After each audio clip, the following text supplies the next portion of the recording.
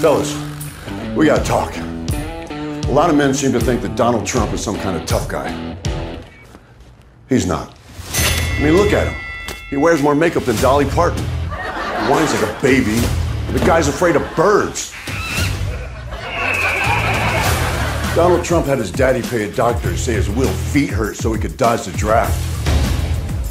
Look at that gut, like a garbage bag full of buttermilk.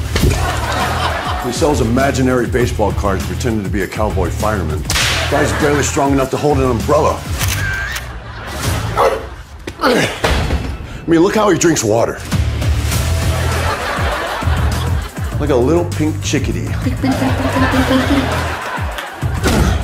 He's got jugs, big ones, like Dolly Parton.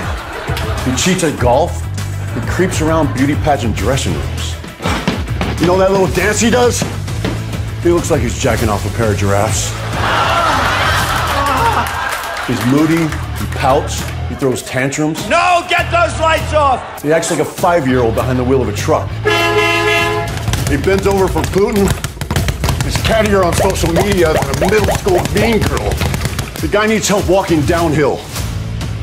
Almost there, Grandma. So this November, let's stop kidding ourselves.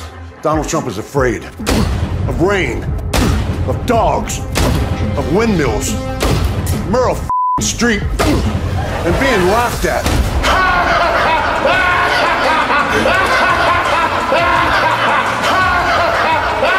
Isn't it past your jail time?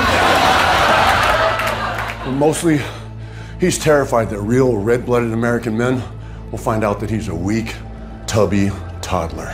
Mommy, take me home, Mommy. I want to go home. What's wrong, tough guy? Did someone grab you by the Oh, you bitch. Taken forward by guys who can still see the room.